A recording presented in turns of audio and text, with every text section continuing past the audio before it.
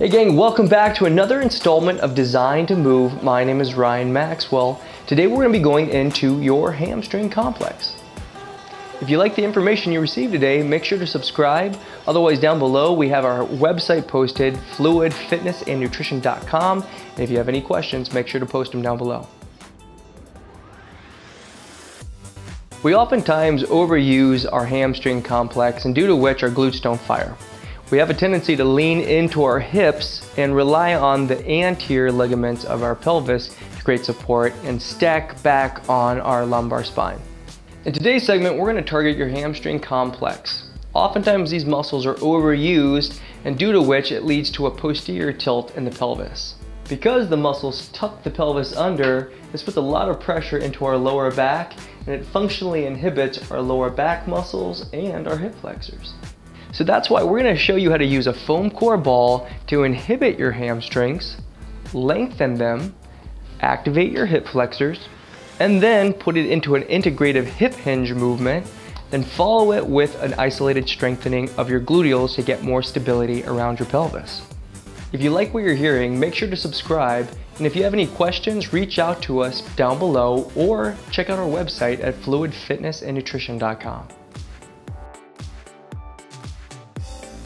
The hamstring's primary role is to bend the knee. It also helps in assisting with hip extension. The problem occurs when the hamstring overacts and it takes on the primary role for hip extension, bypassing the activation of the glute. When the hamstring becomes overactive, it contributes to a posterior tilt of the pelvis where it shifts our pelvis under and puts a lot of pressure onto the anterior ligaments of our hips. So today we're going to show you with a foam core ball how to release these muscles so that they're not so overactive. Let's get down on the ground. You're going to brace your leg right on top of the ball so that the hamstrings are actually smushed between the tension of the ball and your femur. Using the weight of your leg, you're going to push the ball down into the fibers of the hamstring. There's 3 of them. Try not to arch your back as you put the weight down into the ball. You can use your body weight and push down into the ball so you can get more pounds per square inch on that muscle. Try your best to anchor your lower back so that it doesn't roll under as you're pushing in, but don't pull too hard so that you put too much tension into the hamstring. Remember that there's 3 heads to your hamstring complex, your outer lateral, center, and medials. You can use the ball to target all 3. Try to stay on one spot for up to 1.5 minutes and breathe out to encourage the release in the muscle. For those of you with tight hamstrings, this position may make it difficult for you to get the muscle to release. If that's the case, sit on a bench or a chair and then brace the leg on top of the ball. Once you're done, let's go right into our stretch. So recall that the hamstring attaches the lower portion of your leg, your tibia, all the way up to the tuberosity of your pelvis. So to lengthen it, we're going to want to pull those 2 segments away from each other. So to get an effective stretch, you're going to want to extend your leg out in front of you. I'm bracing my weight into my heel and I'm going to tip my hips back behind me.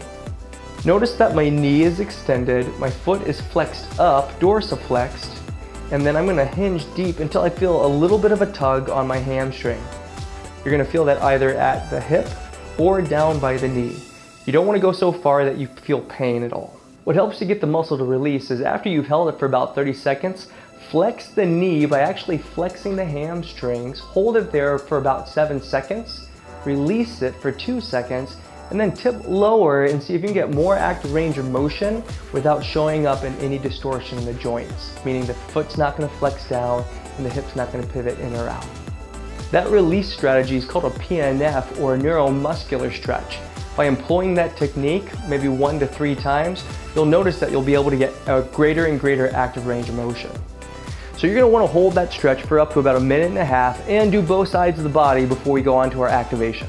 Let's get into it. So now that we've inhibited and lengthened the hamstrings, we're going to want to activate the opposite muscle that does the opposing action. In this case, it's the hip flexor muscles, the muscles that bring the leg up towards the chest. So we're going to activate the hip flexors by drawing the leg up into flexion and using your own weight and pressure to create resistance for that leg. We're going to push the knee into the palm, holding it at 90 degrees for about 6 seconds, and then release it, and then go through multiple rounds of that activation. Traditionally, the hip flexors are normally dominant in the majority of the population, and they create anterior tilt. For those of us that have a posterior tilt, these are muscles that we might want to activate and also stretch at the same time. So remember, gang, you're going to want to activate those hip flexors with 10 rounds of 6-second repetitions on both sides, and then get into your integration. Let's go right into it. For the next movement, you're going to need a set of dumbbells. I've got 5s. Now that we've inhibited our hamstrings and lengthened them, hopefully turning them off, activated our hip flexors, we're going to want to integrate this into a big movement. With the dumbbells in hand, with the palms facing towards your hips, you're going to tuck your chin and then hinge your hips back behind you, in essence stretching through the hamstrings until you feel that first initial line of tug or pull. With that basic hinging position in mind, draw your arms back behind you as you sink your weight into your heels and your hips. So the act of drawing your arms behind you is going to engage your lats and your extensors, both of which are going to help to stabilize your spine so that you get an active release out of your hamstring, and that also is going to help to upregulate the utilization of your gluteals. As you perform the movement, make sure to keep your chin tucked back and pull your shoulders back the entire time. That's going to help to maintain a centered position over your hips. Learning how to functionally engage your extensors and lats while lengthening your hamstrings is going to go a long way to maintaining proper lumbopelvic hip stability. Try to keep the movement in action for 15 to 20 repetitions and work on the slow opening of the hip as you tip down. So by using this movement, we're teaching the brain to body connection of how to use the right sets of muscles. We want to learn how to engage the glutes while reducing our reliance on the hamstrings. Using this type of process is going to go a long way to maintaining a neutral pelvic alignment. What's next is strengthening in isolation the gluteals. Let's get right to it. The primary muscle groups that are responsible for maintaining your lumbopelvic stability are your gluteals. If your body has grown reliant on using your hamstrings for hip extension as opposed to your glutes, they don't like to function.